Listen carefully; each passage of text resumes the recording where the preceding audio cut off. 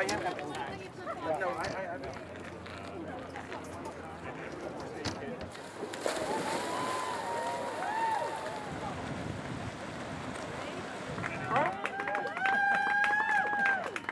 to get people into the river and realizing that the river is clean.